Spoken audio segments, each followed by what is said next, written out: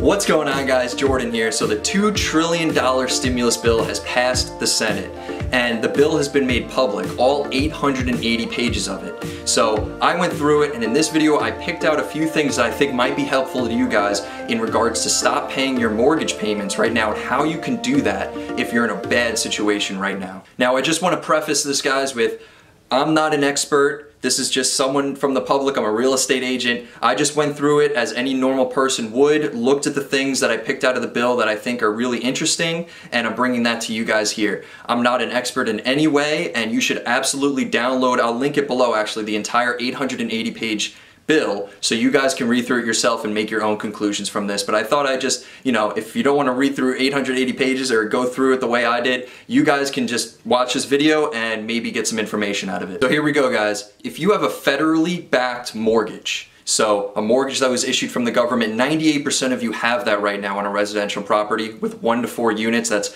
condos, co-ops, Fannie Mae, Freddie Mac, FHA mortgages, VA loans, all that stuff. 98% of you have a government-backed loan. So if you have a government-backed loan right now in 1 to 4 unit property, which this applies to most of you, you can actually apply for forbearance right now. Now, to qualify for this forbearance, there's a very specific word that it describes in this bill, and it says that you have to affirm that you were either directly or indirectly affected by this epidemic, or pandemic, sorry.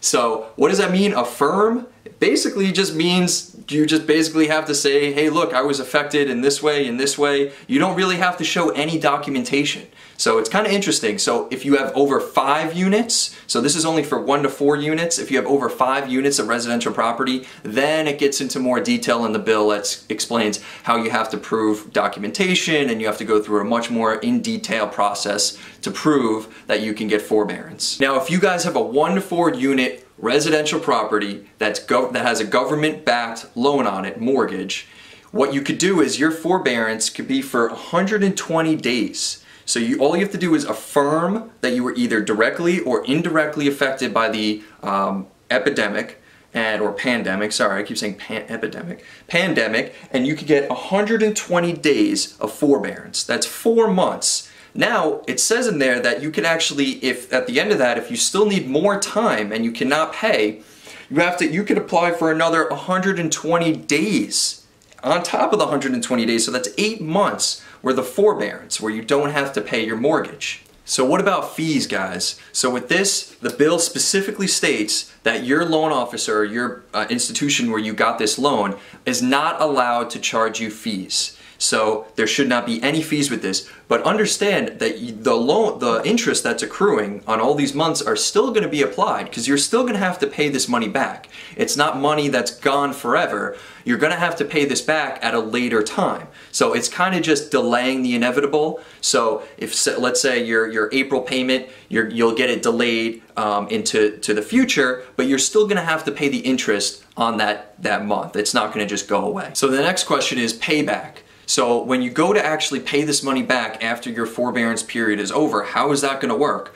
Well, right now, I think banks are going to try, at least in the beginning, to say you have to pay a lump sum right after all that 4 or 8 month period is over, in which you don't want to take that, guys. Don't take that at all. That's not a good idea, because in 4 to 8 months, that is a lot of money you're going to have to pay all at one time at the end. What you're going to want to ask for is an installment option. So basically, that's on top of what you would normally pay for your monthly mortgage payment, you would pay a little bit extra, and then over time it would pay back the extra that you accrued over the forbearance period. So that still has to get ironed out with what's going to happen with that. So once it passes the House of Representatives and it goes through the President, hopefully that detail in the bill will get more specific and people will understand exactly what it's going to be for you to pay back this thing. But if there is a lump sum, if they make you do a lump sum at the end of this, I don't think that's a good idea. I think maybe you should second guess this forbearance option in the first place, because that's going to be extremely difficult, especially if you lost your job or if someone is in a really bad hardship who's probably going to be using this forbearance. You're not going to be in a great position in 4, 8 months to pay that giant lump sum. So now what about credit? Can they report you to the credit bureaus for making a late payment during this forbearance period? So it depends. If you're currently late on your payments, yes, they can report you to the credit bureau as being late even in the forbearance period. However, if you're current on your mortgage, to my interpretation of the bill, no, they cannot report you to the credit bureaus if you're late. Well, you're not late, you're during the forbearance period because you're taking this special forbearance provision. So that's the deal on that. You guys can go through the bill yourself and see if there's any, if you can interpret it differently, but that's how I interpret that part of the bill. So the next question that comes up is, can you qualify for new loans during the forbearance period? Now, it's not very specific in the bill exactly what's going to happen with this, and maybe they'll revise it going forward, but to my understanding, you shouldn't be able to not qualify for another loan because technically you're in the forbearance period and you're not late, you're just in this special provision. But who knows, something might come up now, they might make adjustments to this and see how this goes forward, where you might have to report to another loan officer or another institution that you actually are in the forbearance. They might make you do that to see if you're going to qualify. I don't know how this is going to go forward, but that's an interesting thing to look out for in the coming weeks as this thing gets revised a little bit further. So now, what about insurance and taxes? Well, there was nothing in the bill that specifically spoke about insurance and taxes, and if you still have to pay those. So I would keep paying these. I would not let these go and try to forbear them or put them in a forbearance, because there's nothing explaining that you're allowed to do that. So I would keep paying your insurance and your taxes just as you always have been doing. So the next big question is, Jordan, when should I stop paying? Well, in my opinion, you should definitely get something in writing, either a letter, an email, something that could prove that your lender, your specific lender, has told you that you are okay to be involved in the forbearance bill or the forbearance option here. So if you don't have that in writing, I would not stop paying your mortgage payments. Because if you stop paying your mortgage payments and just assume, hey, I'm in the forbearance, this isn't going to affect me at all, you're wrong. Your lender is going to be upset and they're not going to care because you didn't explain to them what you're doing. So you're going to get a credit ding, you're going to get all the negative consequences that come with not paying your mortgage payment. So make sure in the coming weeks, when start talking to your lender, start bringing up the conversation. Hey, look, you saw the bill, the forbearance part of the bill. I would like to apply for that. I think it'll be good for me in this situation. So make sure they write in an email in writing, okay, we accept you so and so for this property, that you do not have to make your payments from this date to this date because you are now in the forbearance program. So I want to end it off, guys, with this. Is this for me? Should I apply for the forbearance program? So in my opinion, I would not apply for this program if you didn't absolutely 100% need it. So if you can make your payments right now, if you can, even though if tenants aren't really paying you money, or you're in a single family house and you have some reserves on the side, I would absolutely use your reserves to pay for your mortgage payment. I would not do this unless you absolutely had zero money and you needed to eat for the next 3 months, you needed that money. Then I would apply for this. So the reason being is these things get a little tricky later on. It's not all cut and straight as I just explained it to you. Lenders they like to get paid. So people like to get paid. So they're not going to make it very easy for you to go through this and actually get this forbearance program. So in my opinion, guys, if you are someone who lost your job, you were at a dual income, you both lost your job, you have no money, save for this type of situation, go ahead and do this. This is for the American people that actually need this right now.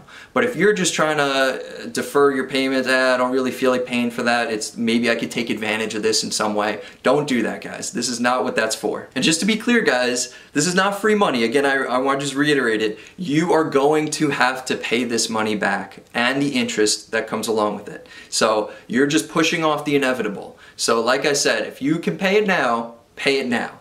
But if you absolutely cannot pay it now, just keep pushing it, push it back, and then that's what you need. This is a good program for you. And one other thing, guys, if you're not a homeowner and you're a renter, a really good thing right now is for renters, if you can't pay, if you lost your job and you absolutely cannot pay your rent next month, I would, make a letter to your landlord, write them a note, make a phone call, do something, but just say, hey, look, I can, start the dialogue. I cannot pay my rent for April 1st. Or I lost my job, I cannot pay the rent for the full rent for whatever day. So start the dialogue and say, look, I can pay 25% of the rent this month, and next month I can pay a little bit more. If I get my job back, I can pay a little bit more, but I will pay you. But you got to help me out because this is not going to work for me. I don't want to just not pay you. So by starting that dialogue, you're actually benefiting yourself, because if you just completely stop paying your landlord, there's going to be issues. There's going to be major issues. Obviously, they could start an eviction, but that's on the, you know, there's things right now where you can't do an eviction, but don't take advantage of that, guys. Don't be like, hey, I'm just going to not pay and screw the landlord, and he can't evict me right now anyway because nothing is moving right now, and he literally cannot evict me right now. Don't do that, guys. Just going to cause bad karma for you. And don't forget, the landlord has bills to pay himself. So if you could pay and work out a deal with your landlord, I would highly recommend you just write him a letter, start the dialogue, and start getting on a payment plan with that. So with that said, guys, thank you so much for watching this video. I know it was a little bit of a lengthy one, but I hope that you guys are able to take some tips from this and maybe apply them to what you're going through right now. We're all in this together. This is not an easy situation, but hopefully I was able to summarize a little bit of what that 880-page stimulus bill